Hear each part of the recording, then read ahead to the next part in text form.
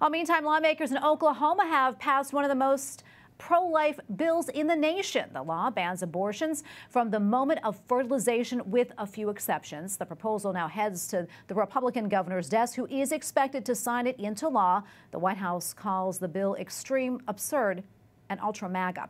And joining me now to discuss is Prudence Robertson, host of EWTN Pro-Life Weekly. Prudence, always great to have you on. Good to see you today. Thanks, Tracy. You too. Well, before we get to the Oklahoma bill, I want to talk about Archbishop Cordileone's comments. What are your thoughts? Well, the first thing that came to my mind was, finally, action is being taken to hold Nancy Pelosi accountable for the fact that time and again she has abandoned Catholics in endorsing outright abortion on demand up until the moment of birth, paid for by taxpayers. And I think Archbishop Cordileone pointed out something very important.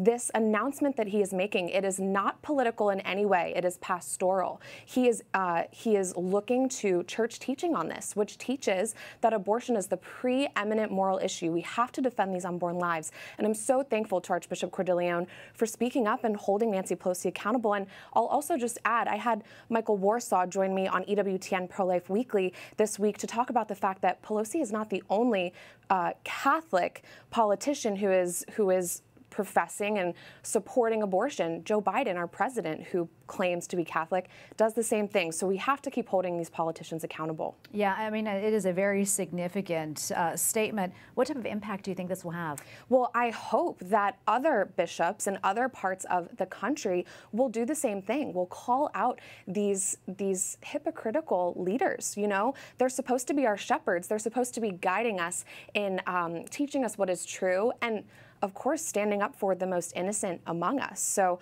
I hope that it causes a wave.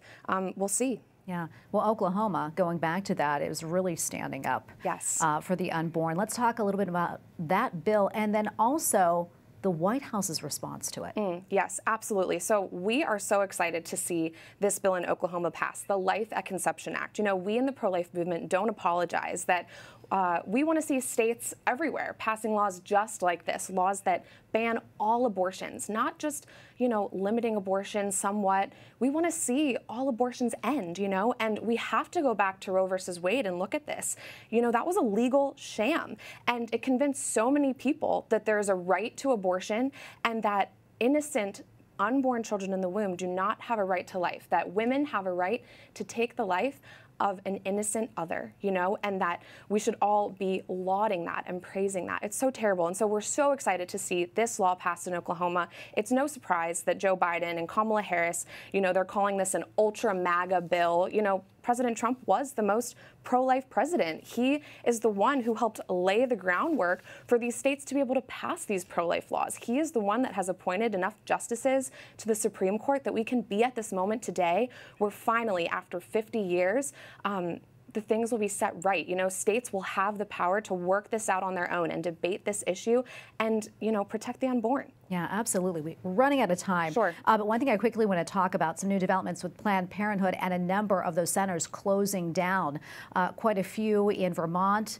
as well as, I believe, in Indiana as well. Can you talk about that? Yeah, well, it's, again, no surprise. You know, life is winning in America, across the nation and across the world. And it's no surprise that people who work in these facilities, I understand that, you know, a lot of these places are closing down because of staff shortages. It's because people are seeing abortions happen. They're repulsed by it. When people see the reality of abortion, they turn away from it. They want to turn to what is good and what is true. And, you know, we see so many people doing that. Praise God. So many states passing laws that are more reflective of, you know, the fact that unborn life, protecting it, is deeply rooted in the history of our nation and what our laws should be. You know, so it's so exciting to see these brick and mortar facilities closing down. We have to be careful about the chemical abortion pill. You know, Planned Parenthood can still send those anywhere. But it's certainly a win to see these facilities closing down. It sure is. And thank you so much for coming on and talking about all this today. We appreciate it. Thank you so much, Prudence. Thanks, Tracy.